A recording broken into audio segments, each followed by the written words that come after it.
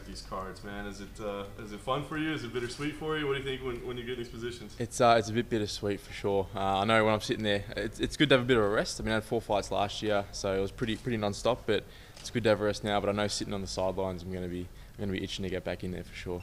Give us the update since we've seen you last. What have you been up to? Not too much. Just had a baby, so I got a 4-week-old at home. Yeah, so I had a daughter. So that's been keeping me busy. So I think obviously to fight you have to get some sleep. So I think I made the right decision in not fighting. Of all cards, Melbourne, but yeah, I think I made the right decision. So we'll just wait for the next card to come up and jump on that. Was it hard for you? Was there any part of you that after the last one was like, I got to get back in there right away?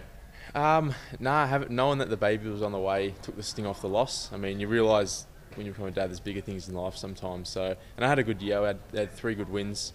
The last one was a good scrap against a pretty highly ranked opponent. So yeah, so I took the sting off it, and you know, good time of the year around Christmas, and just had a break. So yeah, getting back into training slowly now, but yeah, trying to avoid the dad bod. What's the timetable like moving forward? I mean, how much time do you want to take off with the baby? I mean, and when do you see yourself fighting again?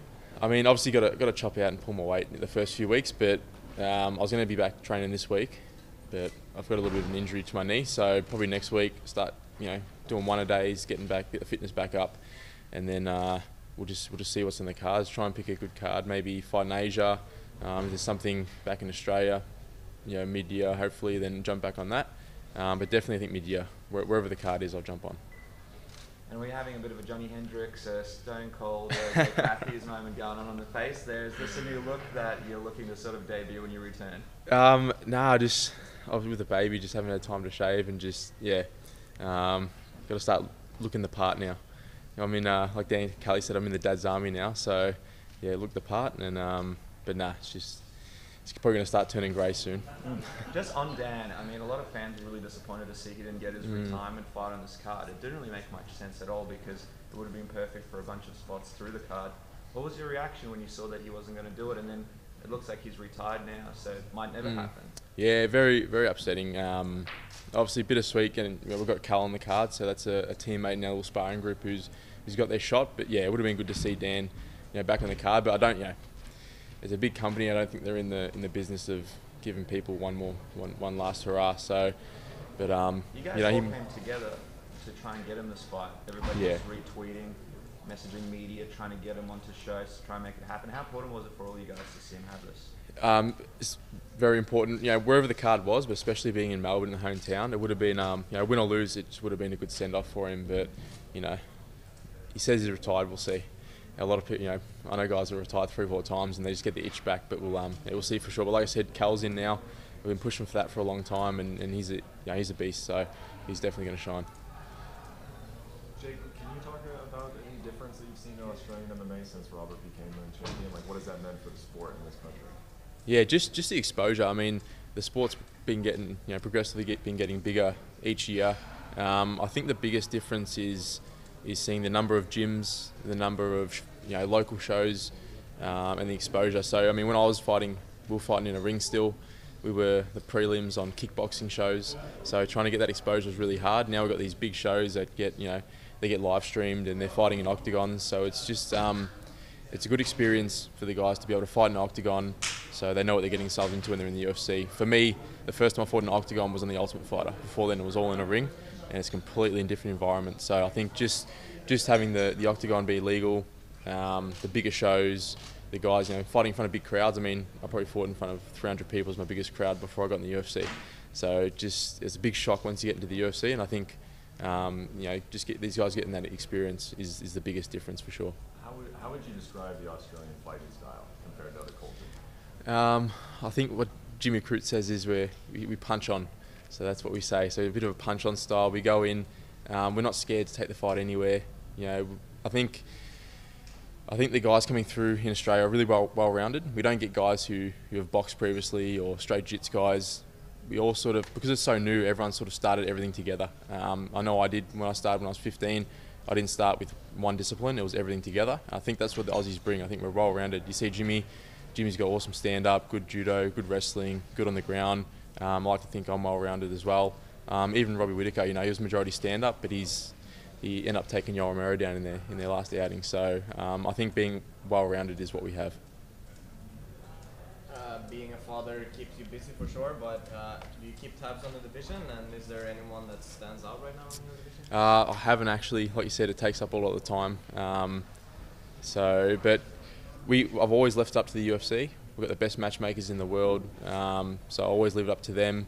You know, if I can pick where I fight, obviously now having a baby would be good, but I've always said, you know, leave it up to the matchmakers. They've never let me down. They've always given me good matchups. You know, win or lose, it's always been a fight that is going to test me, but also one that I always believe I can win. So again, we'll leave it up to them and see what they think. Anthony Pettis is an exciting new addition to the division. How do you think his fight with Stephen Thompson is going to go, and how do you think he will fare in the welterweight division? Yeah, I mean, he's obviously I saw him in Adelaide, and he's actually a big dude. He puts on a lot of weight. Before the Tony Ferguson fight, I would have said probably no chance, but he actually, you know, props to him. I didn't give him enough credit. He actually really did well in that Tony Ferguson fight, almost put him away. So who knows? I think he's going to do really well in the welterweight division. And like I said, he's actually quite a big guy. So I don't think he's going to be small by any means. So I think he'll do well. Got any cool, funny dad stories or anything? I got shut on for the first time the other day. That's about it. So yeah, that's about it. Nah, she's really well behaved. She sleeps well. So nothing yet, but I'll keep you posted if something comes up. Thanks, sir. Jake, you're often seen as sort of an ambassador in the mainstream media. You're often called upon to comment on things about the sport in Australia. There is still a lack of education, however, among some stations. The interviews between Molly and Dana White is a good example of that. What do you see as kind of the key to overcoming that educational barrier? And do you think it's something that's going to happen soon, or are we still kind of got to deal with that? It's a lot better than what it used to be. And yeah, we don't mention that name Waleed Ali anymore. We don't like him, but yeah, I mean, it's a lot better than what it used to be. I used to go and no newspapers wanted to cover us. They all thought we were just knuckleheads. And I guess when they see when the sport gets bigger and we have countdowns on Aussie fighters and prime times, and you see we go and fight in the gym and we train and we get punched in the head and we fight for a living. When we go home, we've got families, we've got little babies, we're normal people. So I've actually, earlier in my UFC career, I did a little bit of work, trying to help get the cage legalised here, and that entailed pretty much going and meeting with people, explaining what we do everyday life. I mean, I run a gym, so I've got my own business. I was at school back then, uni, so by no means was I a knucklehead. Some fighters, yes, but majority of us, we've got families. Professional athletes, I think when they see us, how we train, the science that goes into it now, the amount of work that goes into it, and a lot of fighters, especially from America, they come from university wrestling scholarships, very well spoken, articulate, and I think when people start seeing that, then they start realising, we are a legit professional sport like any other, but again, the exposure needs to build up so people see that for sure. Yeah.